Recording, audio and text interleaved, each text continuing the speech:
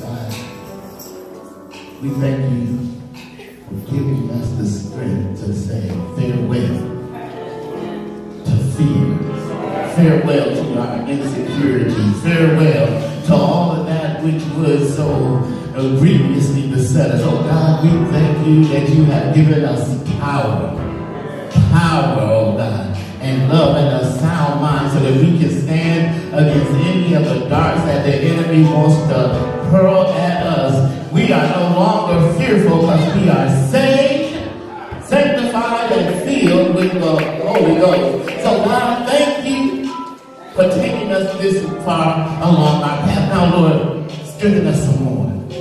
Speak to us, oh God. Let your word speak to us. In Jesus' name we pray, and the people of God said, amen.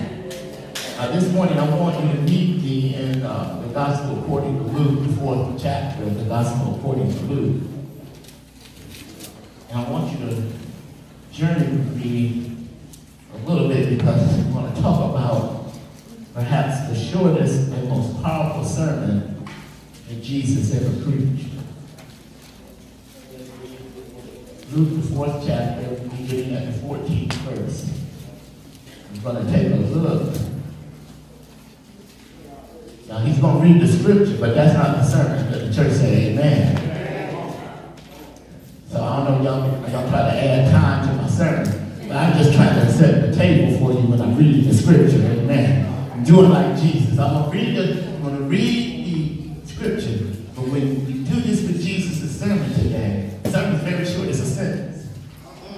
One sentence sermon. Amen. I wish I could do that. Amen. Praise God. But not today. Amen. Luke, the 4th chapter, reading at the 14th verse, reads this way. Jesus returned to Galilee in the power of the Spirit, and news about him spread through the whole countryside. He was teaching in their synagogues, and everyone praised him. He went up to Nazareth, where he had been brought up, and on the Sabbath day he went into the synagogue, as was his custom. He stood up to read, and the scroll of the prophet Isaiah was handed to him. Unrolling, and he found the place where it is written, verse 18, the Spirit of the Lord is on me, because he has anointed me to proclaim good news to the poor. He has sent me to proclaim freedom for the prisoners and recovery of sight for the blind, to set the oppressed free, and to proclaim the year of the Lord's favor. Many of us have heard the old adage that familiarity breeds contempt. And as we see in our gospel text today, and we will see in our gospel text today how this happened to Jesus when he went back to his hometown of Nazareth. My brothers and sisters, familiarity breeds contempt. Hear me on this. Familiarity breeds contempt. Only with contemptible things or among contemptible people. Familiarity only breeds contempt with contemptible things or among contemptible people. The contempt shown by the Nazarenes said nothing about Jesus Christ, but it said a great deal about them. Sometimes when you're showing contempt for somebody, it may not be about them as much as it is about you.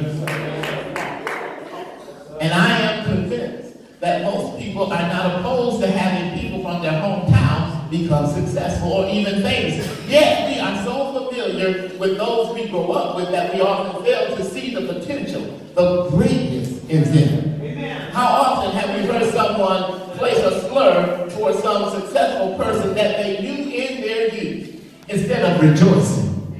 Y'all still talking about how Pookie used to be back in the day. Now Pookie is the president of the company, and you still trying to bring him back to where he used to be. Instead of rejoicing that look at what the Lord has done. And sometimes I guess we are surprised, even suspicious of their success. But if we are not careful, we could miss much of what is important in life if we have a limited vision. There was a vegetable a vegetable juice commercial where someone would drink a soda or some other juice and then realize that they had missed out on something better. And the commercial would end with like, wow, I could have had a VA. Now that's a catchy phrase, but when it is applied to life, it can be very sad sometimes. Because we must have an open heart to the movement of God. Your heart has to be open to where God is trying to take you. We don't want to miss out on what the Lord has in store for each of us. We don't want to settle for less when we could have had Jesus. In our text, Jesus returns to Nazareth, where a year before he had been rejected by the people. He had been evicted from the synagogue. It was certainly an act of grace on his part to give the people another opportunity to hear his word, another opportunity to believe, another opportunity to be saved. Yet their hearts remained hardened. That they could have had Jesus, but they chose unbelief. Now, if you were reading this concurrently with Mark, you would have seen how Jesus had performed, up until this point, Jesus had been performing great miracles throughout the region. He had healed a man possessed by a legion of demons. He had raised Jairus' daughter, 12-year-old daughter, from the dead. And now in our gospel text, we see Jesus returning home to Nazareth. Our Lord had come away from the crowds in order to find rest. Our Lord's reputation had once again preceded him, so he was permitted to teach in the synagogue. And the contrast between the peasant carpenter of Galilee who earned his daily bread by the sweat of his brow with the person who delivered the wonderful discourses and performed those miracles was too much. For the townspeople, you ain't nothing. What are you doing standing up there? You're just a carpenter. Remember the words when they heard that Jesus came from Nazareth. Can anything good come from Nazareth? So there's some interesting people in this congregation that go online and say crazy stuff. Because they from places like Moines and Kansas City. They question sometimes whether anything good can come from Detroit. But I got good news for y'all. Don't mess with them on your feet. Can anything good come out of Nazareth? I don't know why y'all won't mess with me and I won't preach the next day.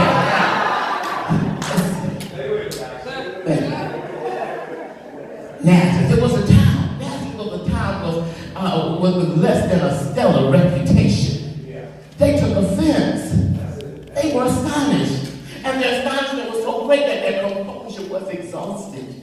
The discourse and the miracles of our Lord struck them so forcibly that they were astonished to the point of losing control of themselves. And in this state of unbelief, they brought no one to Jesus. Therefore, no miracles could occur.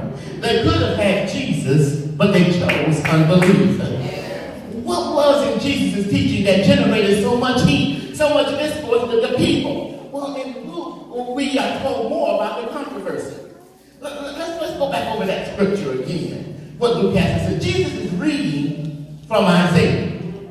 The Spirit of the Lord is upon me, because he has anointed me to preach good news to the poor. He sent me to proclaim freedom for the prisoners and recovery of sight to the blind, to release the oppressed, to proclaim the year of the Lord's favor. But if you stay with the text, Jesus is a cool preacher, because he rolls it up and he gives it back to the attendant, and he sat down. And all of the eyes of the congregation were fixed on him. The congregation awaited his comment, his interpretation of those ancient words, a messianic promise for them. They wondered, would Jesus address the occupation, the oppression of the empire, or perhaps his own ministry, which is gaining attention throughout the region? And no one breathed. The community, alert with expectation, what would Jesus, their neighbor, say?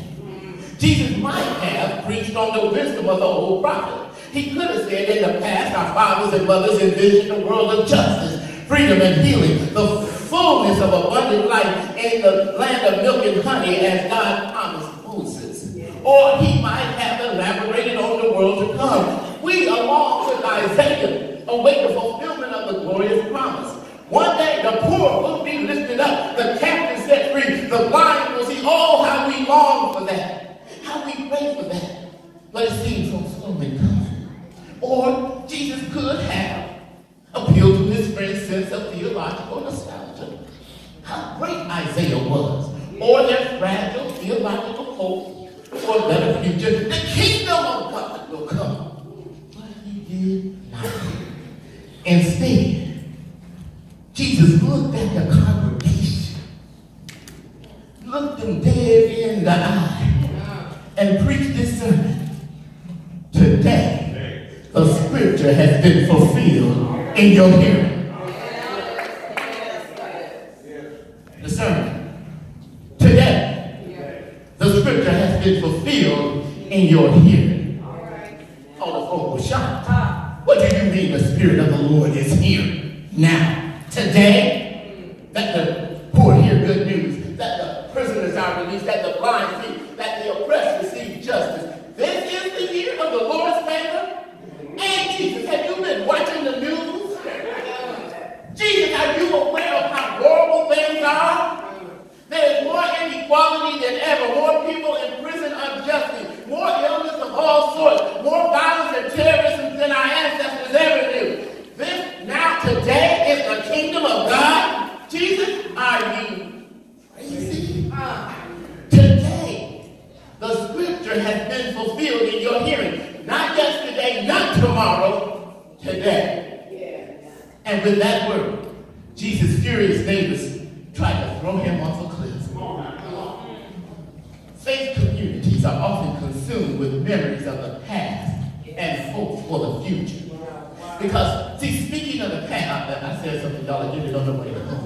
Let me say it again, because I might have said it too fast. Faith communities, churches are often consumed with memories of the past and hopes for the future. Because speaking of the past may take the form of maintaining buildings and structures, of teaching ancient texts and passing on patterns of lives and values from our ancestors. Speaking of the future is often wrapped up in hopes for salvation and eternal life. That desires for answered prayers for children to hold on to the faith, or children to come back to the church. Both the past and the present and the future are important to vibrant communities. Healthy and life-giving practices of honoring our ancestors and embracing a hopeful future derived from the witness of a whole biblical tradition. But, my brothers and sisters, there are also some problems with that. Yes, sir. Because overemphasizing the past results in nostalgia. The belief that the past is better than either the present or the future. A disposition that is steeped in grief and fear. Because it's already been as good as it's ever going to be. That's scary to me. Sometimes, you know, those of us who've been around more than a few decades, amen, you know, we start thinking our best days are behind us. You know, back in the day, ooh, yeah, we was bad. But now we on the downside. Y'all don't know what I'm talking about. Oh, back in the day, our church was this, that, and the other. But now, nostalgia. And overemphasizing the future. The belief that all that matters is that which is to come often results in thwarted hope, doubt, and anxiety. Because sometimes we want the future to be bright, but sometimes we look at the future. I don't know about them. That's my feeling. We get caught up because sometimes the future does not correspond, relate with our past. So we get scared, okay? But today is a deeply dangerous spiritual reality, because today insists that we lay aside our memories and our dreams to embrace fully the moment of now.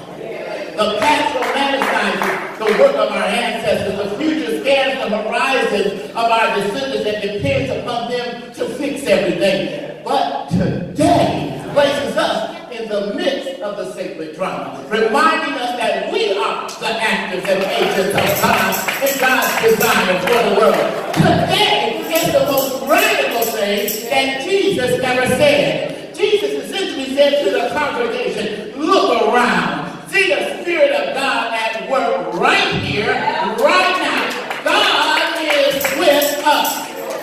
Just as I am promised our father Moses at the burning bush, I will be with you. This is a sign of God's covenant. The ever-active, ever-loving, ever-liberating, always present God is here with us. In effect, Jesus is asking the church to open their eyes, to see the burning bush, to become more attentive to God's promise to abide with Israel in the land. That God is keeping God's promise no matter how awful the outward circumstances. This is not a call to be cool, meditate, and everything else will go away.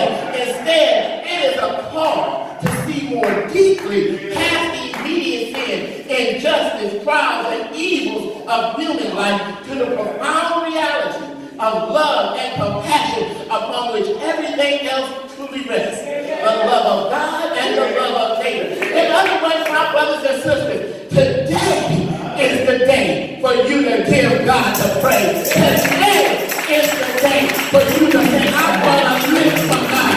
Today is the day that God has called you to be better than you've ever been before.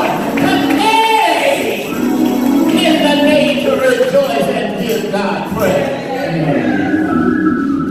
Because, my brothers and sisters, if we could see, experience, and grasp that active force of love, that the active force of love is at work in the world right now, our fear will recede, our hatred will melt, our willingness to murder and kill and seek revenge flows away with the time. We can't say, goodbye fear, get out, see you later, don't come back here no more, because we know that today God is with us. Through our delusions of domination, the clarity of grace, mercy, and justice makes themselves known to us. And that transforms fear into compassion, giving us the power to walk in the way of love that God intended. In a very real way, the Spirit was upon Jesus, but it was also upon the church too. For Jesus was one of them. And by emphasizing the word today, Jesus transformed Isaiah's word, Isaiah's prophecy into a powerful invitation for the whole community to act on behalf of God's justice. See, we keep waiting. Well, one day the Lord is going to come. No, the Lord is here today. Living in God's promise is not about yesterday, nor is it about waiting for some distant Messiah and eternal life in the kingdom of God. My brothers and sisters, it's about living and living right now. Some of y'all trying to do stuff 20 years from now. I got news for many of us, we shall not be here 20 years from now. So you better do it while you can, which means you better do it today.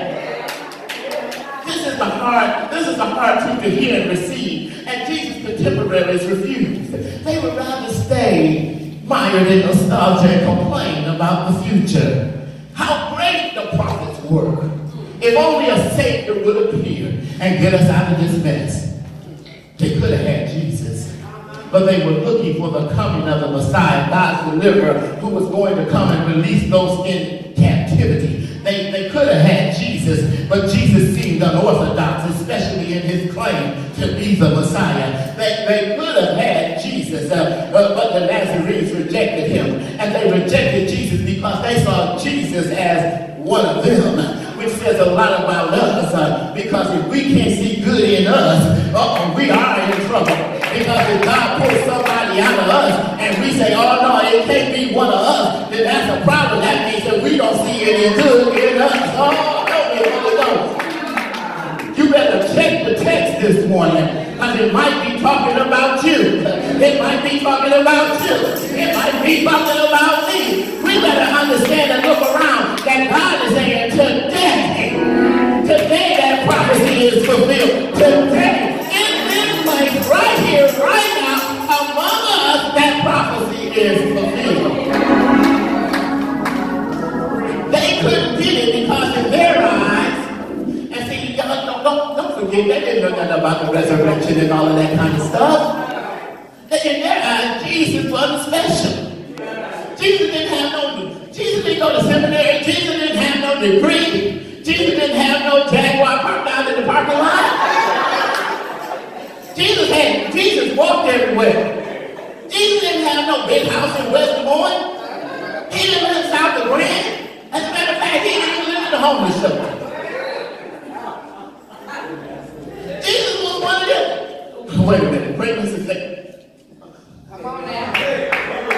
There is a danger, my brothers and sisters, in our Christian lives that we too can miss out on God's blessings. Yeah. We can miss out if we fail to recognize God's message or God's messenger.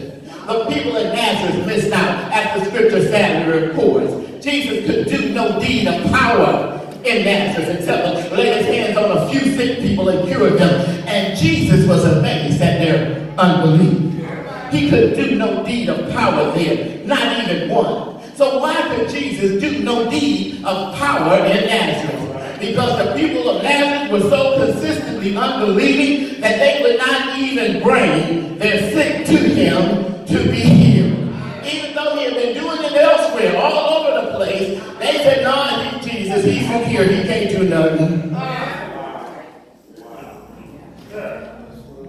He could do no deed of power because no one came forth to receive the power from on high. The people of Nazareth accepted what the world had to offer when they could have had Jesus. Yesterday was Moses and Elijah, and they were waiting on tomorrow when Jesus said, today the scripture is fulfilled in your hearing. But they rejected him. They rejected God's gift of the good news. They rejected God's gift of freedom from bondage. They rejected God's gift of a new vision. They rejected God's gift of release. They rejected God's gift of favor. So where is the church today? Where are you today? Where are we today? Do we believe that Jesus is active today? Oh, we talk a lot about Donald Trump, and somebody will say Nancy Pelosi is your savior. Y'all in trouble for real. You better remember that Jesus is coming today. Jesus is here today. You better pin your hopes and your faith and your trust on Jesus. But I need to know, do you come believing today? Do you come today with a heart open to God? Do you come today expecting Jesus to be with you right now? Jesus is clear. His promise to each of us is crystal clear. I promise never to leave you or forsake you. And he says in Mark and in Matthew, the kingdom of God is at hand. God's spiritual kingdom is here within this place and within you. So yield to him, my brothers and sisters. Allow Jesus to not only be your Savior, but your Lord. Today, somebody got to shout, today. Let us be a people of expectation.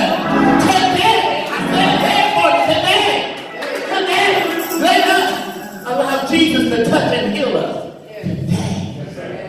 Today, allow Jesus to be in the midst of every aspect of your life. There is nothing that we cannot do of eternal importance if Jesus is in the midst. There is nowhere that we cannot go if Jesus is in the midst. There is no limit to what God can do in God's church. Not just this church, but God's church if Jesus is in the midst. The the Bible says I can do what? All things through Christ who strengthens me right now. Beloved, we can do all things through Christ who strengthens us. But the time is not yesterday, and you don't have to wait for tomorrow. Because, brothers and sisters, boys and girls, friends and foes, today is the day. Girls of the church are on. Give God praise if you know that He's here right now, today. If you know that God's Spirit is in you right now, today, you ought to shout, hallelujah. If you know that God is able to work it out for you right now, today, go ahead and throw up your hands and say, thank you. Thank you, God. Hallelujah. I don't want you to get the wrong idea. I don't want you to get the wrong idea. I'm not talking down on what happened yesterday, and I'm certainly not talking about down what's going to happen tomorrow. But sometimes, my brothers and sisters, inactivity foils tomorrow. Amen. The tomorrow you want begins with today. And so, yeah, I don't care. I don't care no more. Don't tell me about all your aches and pains. Because the Lord woke you up this morning and started you on your way. If the Lord woke you up this morning, that means He has work for you to do. And so, today is your day. I know back in the day I was this, that, and the other, but you still here. So that means God has some work for you to do today. Today you can remind us that God is able, that God can take you to the next level. Stop taking us back into the past, but help us see what's going on today. Today. Quit talking about my kids. Quit talking about the children that live in this town. But you know, y'all, we let the news media say, well, you know, these kids, they slow, they falling behind. These are our kids. And if we don't do something today, there won't be a tomorrow. So we gotta grasp the idea that today God is still on the throne.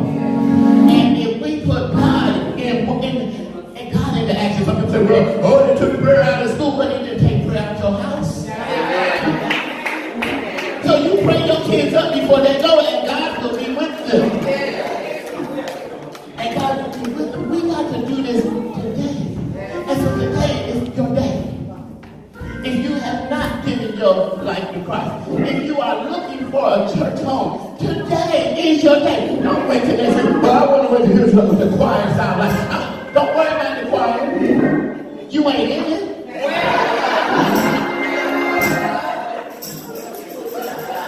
Don't worry about, well, I want to see the marching usher boys. I can tell you that right now, they ain't got one. So that's your problem, that ain't never going to happen. But today, God is still working things out in your heart. God is still working things out in your life. And that's why you need to give your life over to God today. You may have some big plans that are brewing up in you right now, but you better start today to put them into action. Because if you put it off till tomorrow, or you know that thing, because we're still looking for it, right? I'm still looking for a round to it, okay? I'm waiting for somebody to give me a round to it. Because everybody said, well, I'll do it when I get around to it. That means you're putting it off. So, here's your round to it. Here is your round to it. Here is your round to it. Today is your day. Won't you come? Give your hand to the preacher. Give your life to the Lord. We want you. Come.